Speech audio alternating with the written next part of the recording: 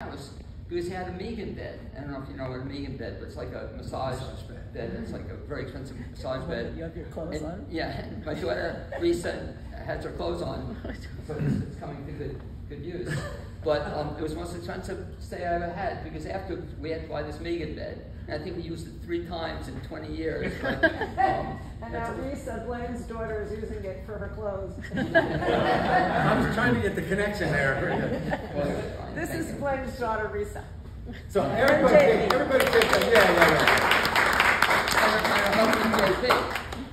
So everybody take a rich breath in just for a second.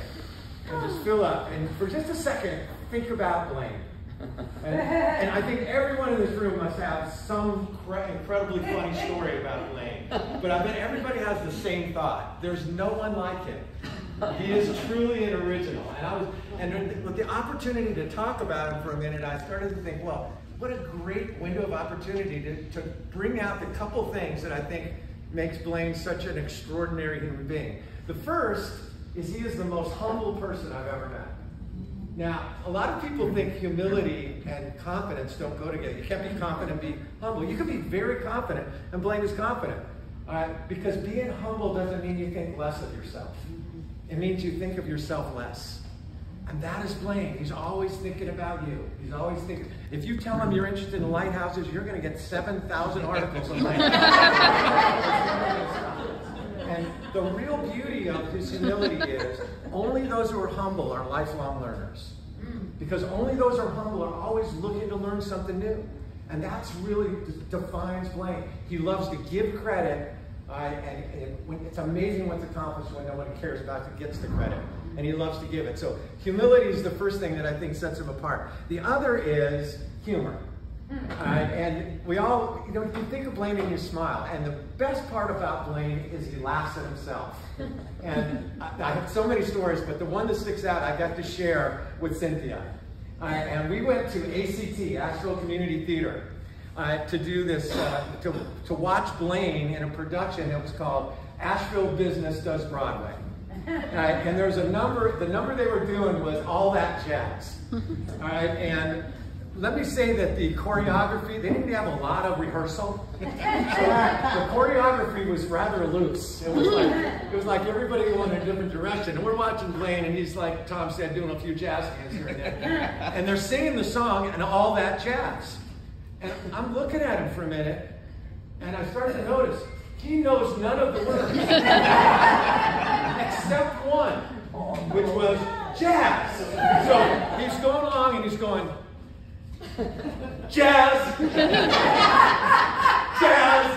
And so I elbow Cynthia next to me. I go, I don't think he knows the words. And we start looking at him, and then every so often he draw up, jazz. We were laughing so hard that we honestly fell out of our chairs on the floor of ACT. But the best part was when we got done, we went out to dinner, and I called him on. I go, Blaine, did you know the words? He goes, and he started laughing at himself. And he started laughing so hard that he started getting tears in his eyes. But when you laugh at yourself, you help the world lighten up instead of tighten up. And Blaine is always looking to bring a little lightness into life. He's one of my great heroes in life because of humility, because of lightening up instead of tightening up. And I thought the most appropriate way to bring this thing to a close is to give him the honor that he would love more than any other. So I need everybody to stand up for a second. The all-time record holder for multi performances, it's finally time to give Blaine a true blow it out of the building standing ovation. Let's do it right now. Come on.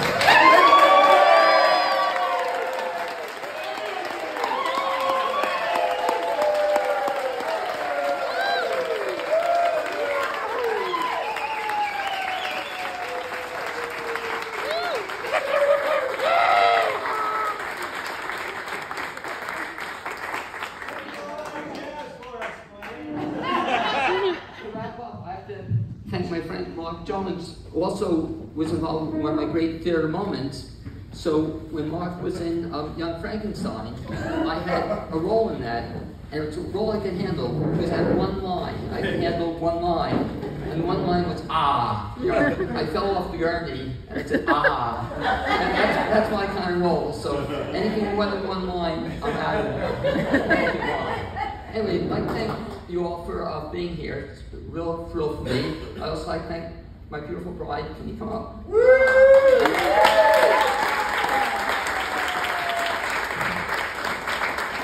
this is my beautiful wife, Cynthia.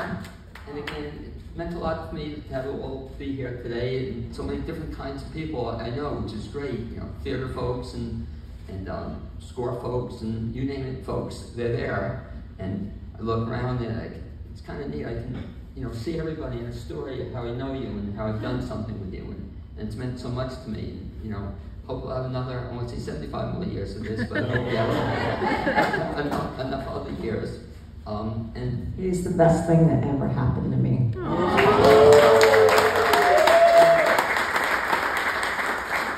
Likewise, Cynthia is my beautiful bride, who, as I tell people, and I'm so glad that Leanne is now using the same line and Brent, but when we talk about how long I've known Cynthia,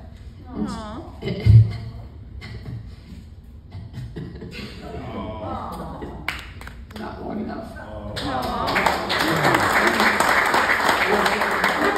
appreciate that Lisa and her husband JP came from Florida, so thank you for being here. And we'll see you all at the next party. Thanks, guys.